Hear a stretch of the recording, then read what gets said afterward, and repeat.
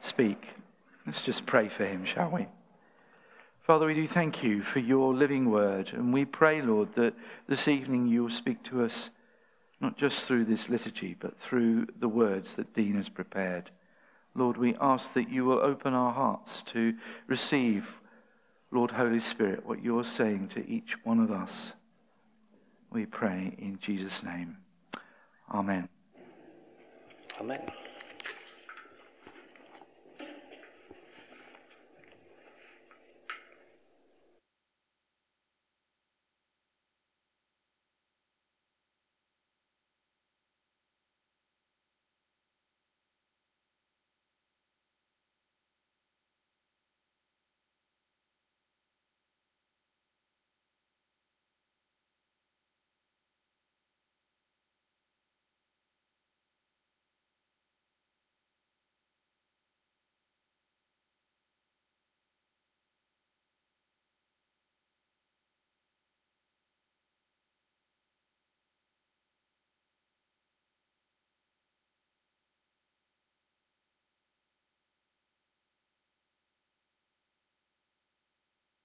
Wanting to do for us.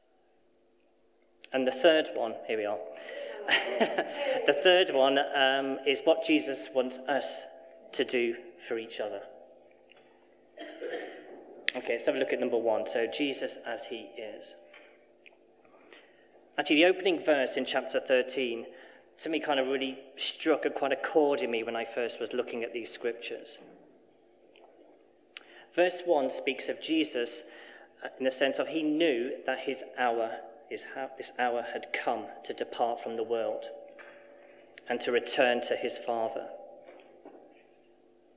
Now, Jesus is unique in that he knew when, where, and how he would leave this world.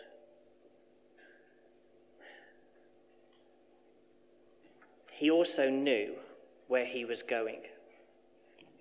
He was going back home. Unlike us, Jesus had been there before. He knew where he had come from, and he knew where he was going. Verse 3 says that he had come from God and was returning to God. Identity matters because it defines who we are and how we are going to live our lives. It shapes our behaviours. Jesus' behaviour on earth was centred on who he was and where he came from. His whole life and ministry was secure in the knowledge of who he was, where he'd come from, where he was going. We might want to sort of reflect and think about the things that shape yours and my identity. I can remember when I first started sixth form, there used to be lots of sort of teaching and sort of things they used to give us as teachers to do. And one of the training sessions we went on, and this bloke, I have no idea who he was, but he asked this same question many times. And it was, who are you? Who are you? If I was to ask you that question, how would you answer it? Who are you? And where are you going? Jesus is also unique in that he had both love and power without limits. Again, verse 1 speaks of Jesus having loved his own who were in the world, and he loved them to the end.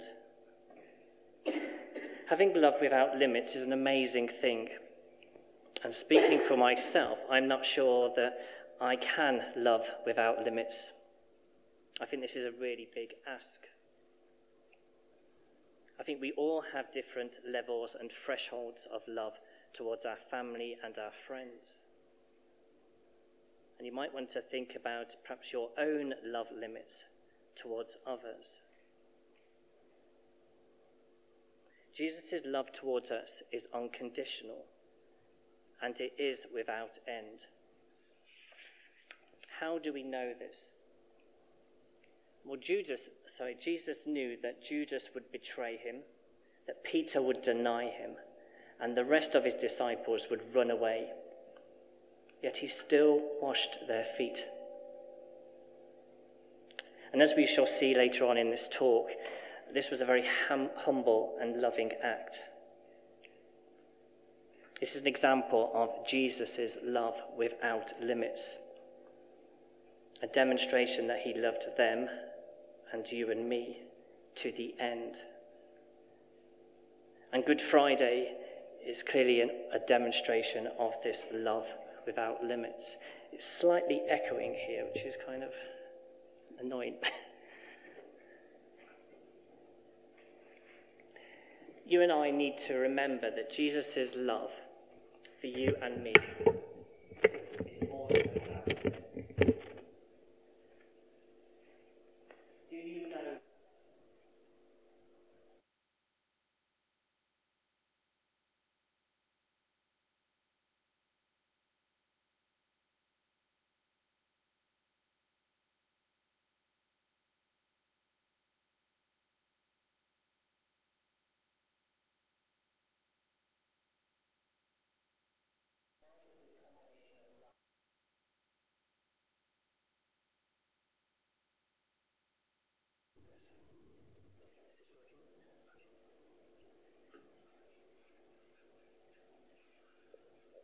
Okay, I'll just read that bit again.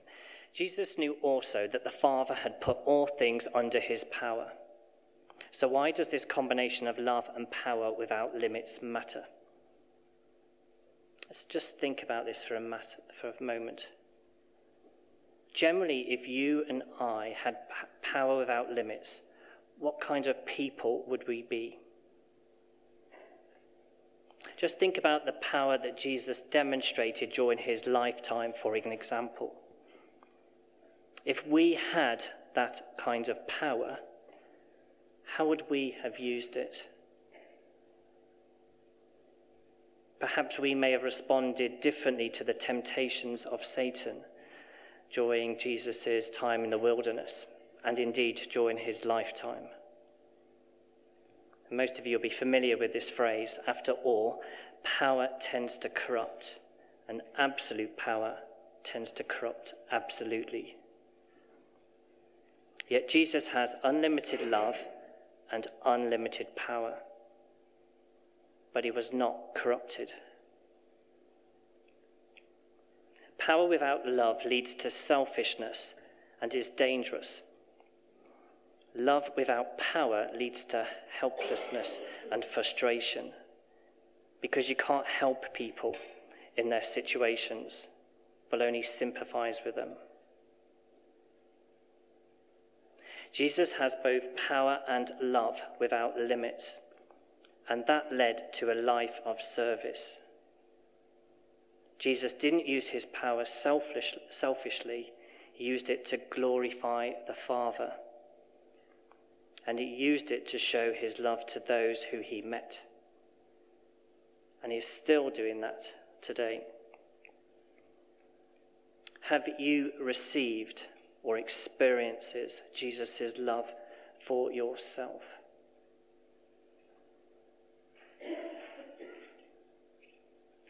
We'll be coming back to some of these questions sort of later on. There will be a time of ministry at the end of the service, and I would encourage you to just reflect on some of the questions I'll just kind of throw at you, and to see where there is an opportunity. We'd love to pray for you at the end. Okay, second point, what Jesus is able and wanting to do for you and me. And this is the main part of today's sermon. The washing of feet was a very ordinary act and an event in Jesus' time. And especially during these public meals when you're gathered together with people.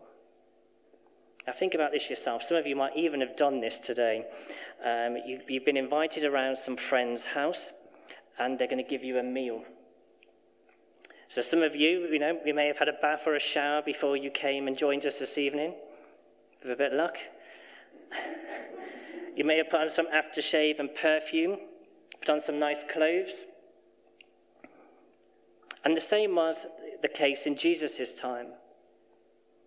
But whilst people in Jesus' time travelled to the meal, and especially if they were walking, the guests were likely to get their feet dirty because they were wearing sandals. And because the tables and seating arrangements were close to the floor, not kind of this raised situation that we have here, it tended to expose your dirty feet.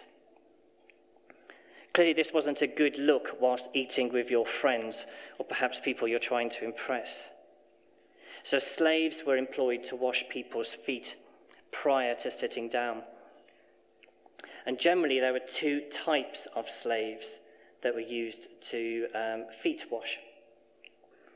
The second lowest slave would untie the sandals and remove them, whilst the lowest of the lowest slave would wash the guest's feet. And you might want to remember that John the Baptist claimed that he wasn't worthy enough to untie the sandals. So he was saying that he was the very bottom slave. That's in Luke 3:16. So what do we see happening in this account of John 13? We read about the last meal that Jesus would have with all his disciples before his death. And this meal was hastily and secretly arranged. There were no slaves at the door to wash their feet, so everyone simply sat down. No one was willing to wash each other's feet. No one was humble enough to serve others.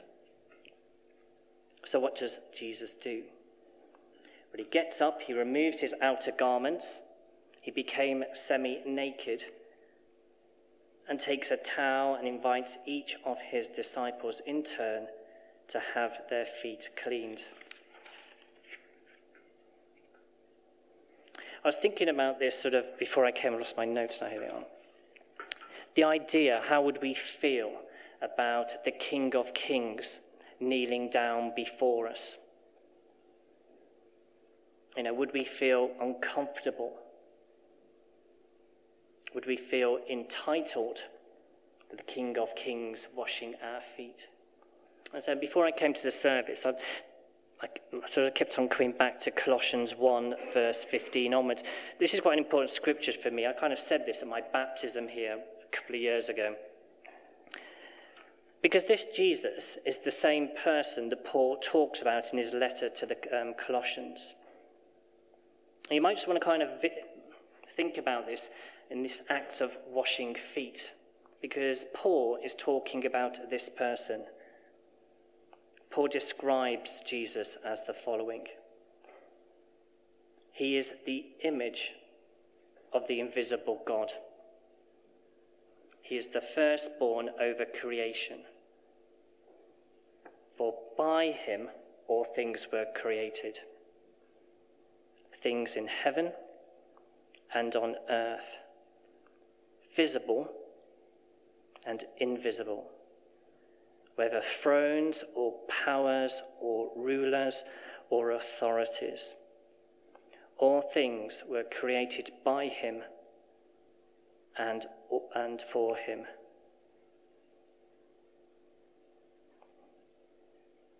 Now, Paul goes on and describes even more about Jesus. And it's, Colossians 1:15 onwards is an amazing, amazing piece of scripture. But that's what we're seeing here. Jesus is the image of the invisible God. If you want to know what God is like, well, there's the image of Jesus washing his disciples' feet.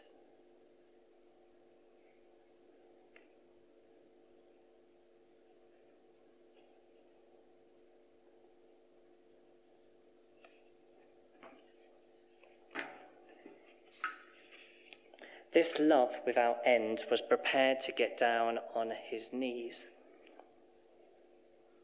and be the lowest of the lowest slave for his disciples and for us. This image of the invisible God was prepared to get on his knees. And Jesus, this image of the invisible God, is still coming to us humbly today. He doesn't force himself upon us. He doesn't force himself into our lives. Instead, he comes to us in humility. And he asks us, would you like me to do something for you? Well, do you? Do you want Jesus to do something for you today? We often feel like we have to do something for Jesus first. And we often make the mistake that we get salvation by serving others first. Often that's called works. Well, we don't. And this is often a stumbling block for many people. And it's a stumbling block for many Christians, and it may be a stumbling block for people in this church.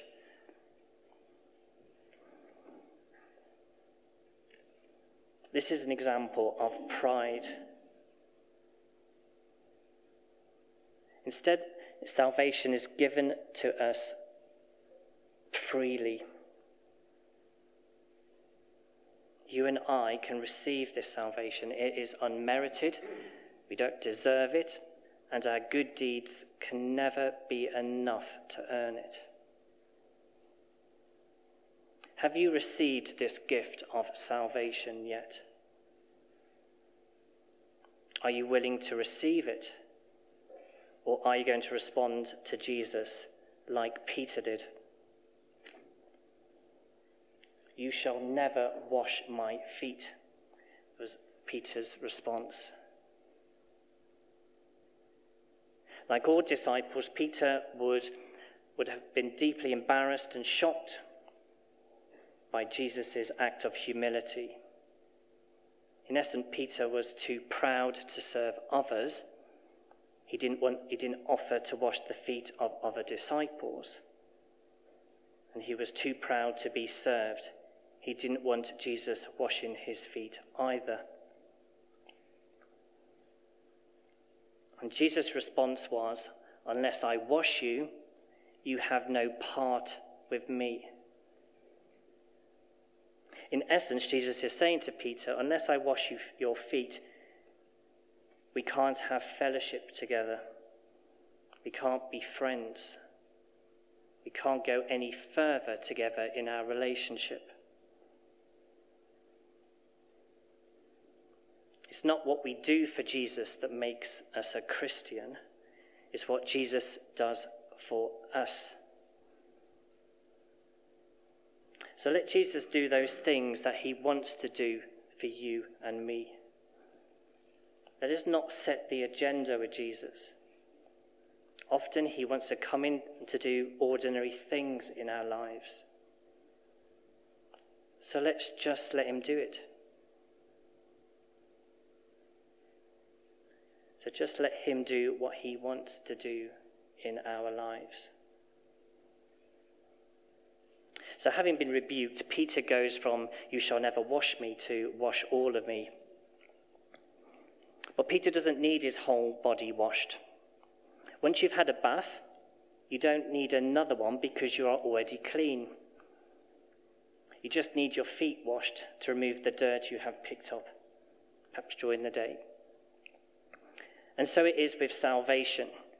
Once you have been saved from God's wrath, through faith in Jesus' death and resurrection, no act can cleanse us further. It is permanent and complete. We are totally clean in God's sight. You are forgiven and can begin a greatest friendship you can ever possibly have, and that is with Jesus. From then on, we need to repent, say sorry to God for the sins that we have picked up each day, the dirt we pick up on our feet, as it were, on our travels. Again, I was sort of thinking about this. I wouldn't say this is totally clear in my head, so it'll probably come out interestingly. So what we're kind of saying here is putting our faith in Jesus and asking for repentance is a kind of a cleansing. And I think we've kind of sung about that, or it's been in the liturgy this afternoon. And it's saying that we're inviting God into our lives. But as we go on in our lives, we pick things up. We say things, we don't say things, we do things, we don't do others. And what we're kind of saying here, this is a bit like the dirt that we pick up on our feet. Now, sometimes we tend to think of repentance as being like, oh, I don't really want to repent. And I'm not sure God's forgiven me. But certainly when we've been looking through the book of Romans, and I think this is what I'm sort of talking about today, is that once we've given ourselves and we receive salvation through faith, we are forgiven. And those little daily repentances, I think, as I'm trying to work this through in my own life, is basically like saying sorry in response to the things that I've kind of done against God. In the old sort of Lord's Prayer, it talks about trespasses. And I'm going to get this wrong now. It talks about we trespass against God. Yes, we might commit sins and say things and do things to each other, but we are trespassing. We're sinning to God. And it's not that God hasn't forgiven us, that we've lost salvation. It's just that we kind of need to say sorry to him. It's almost like we're saying sorry to someone who means a lot to us. You maybe think about someone in your life who's really, really important. Maybe a husband or wife, your parents, it could be anything like that. And imagine saying something or doing something that was wrong and may hurt them. And so what do you normally do? You kind of say sorry, and you don't say it because you feel obliged to do it. You do it because you're kind of grateful for their love and because you don't want to hurt them. And I think that's what repentance is. And that's why we're called to come to God on a sort of daily basis. It's kind of like saying, oh, I've got to say sorry to God again. And that's kind of not really it, is it? It means that we haven't really grasped the price that Jesus paid on that cross, or how much Jesus loves us. And I think that's what repentance is. That daily repentance is saying, we're not perfect, we get things wrong, even though we wish we didn't, and we were perfect.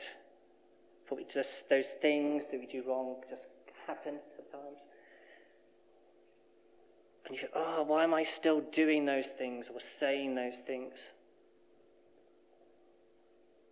I think that's what true repentance is, almost like a heart cry. We haven't lost our salvation because of those little things. Those are the little bits of dirt that we're picking up in our lives. And so we need a foot wash, as it were, to remove them.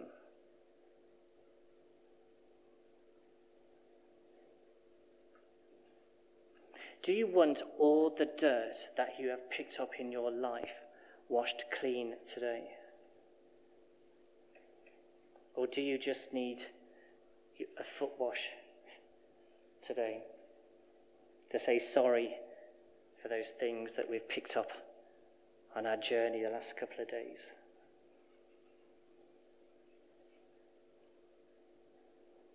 Okay, the final point, which is a lot shorter. What Jesus wants us to do for each other.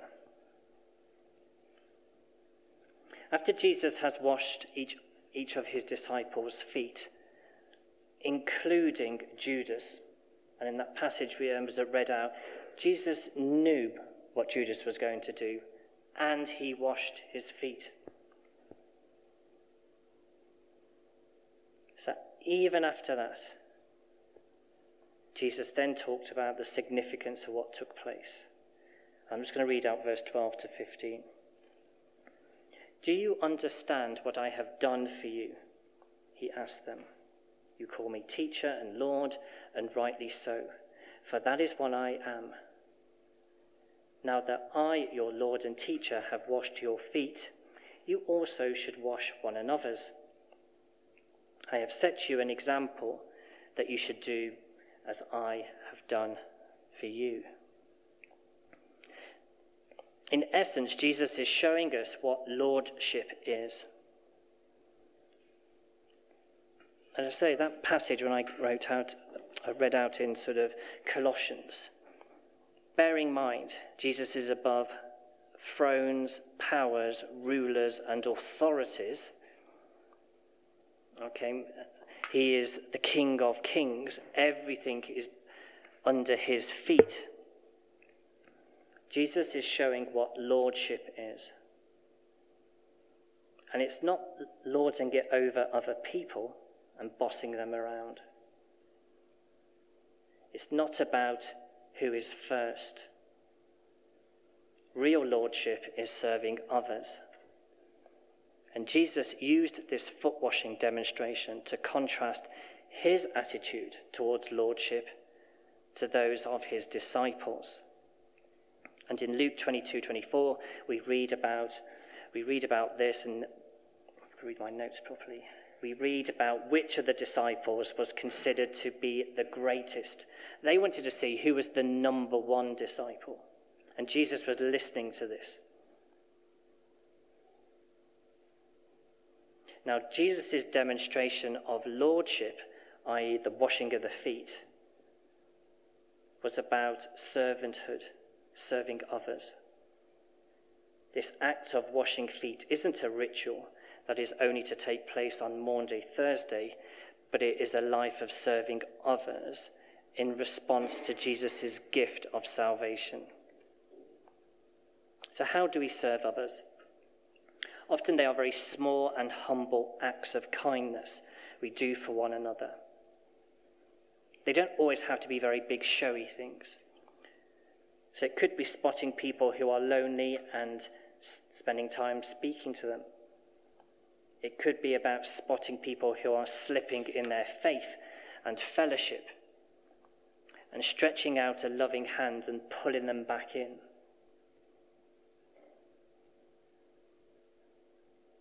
It's about being aware of those around us and helping them in their time of need. That's what a Jesus-centered church is about. We are to emulate him, serving one another in a lowliness of heart and mind, so seeking to build one another up in humility and love. And if we do this, we will be greatly blessed. Again, I have been spending some time on this today. I think some people are very good at serving others, but not very good at receiving help from others. And I must say that that is an example, a sin that I have. Again, that's another pride issue here. And some people would find it difficult to serve others. In a way, we kind of see in the Peter scenario here. But we're not always. Peter didn't want Jesus washing his feet. And I just wonder if there's anyone else in the church that suffers from this type of sin. Quick to help others, but not really receive help.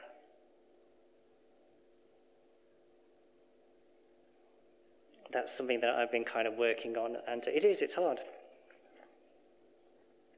Okay, in summary.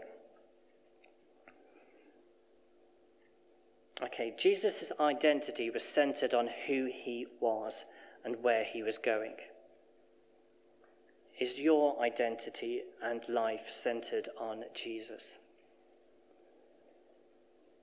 Jesus' love for us is without limits. He loves you and me to the end. Have you experienced this love in your own life yet? Do you want Jesus to do something for you today? Jesus is willing and wanting to cleanse us from our sins, to remove all the dirt we have picked up in our lives. Have you received this gift of salvation yet? Would you like to? And Jesus wants us to follow his example of serving others. Do you need to repent for the times that we have been slow to follow Jesus' example? Would you like Jesus and the Holy Spirit to help you in your service to others?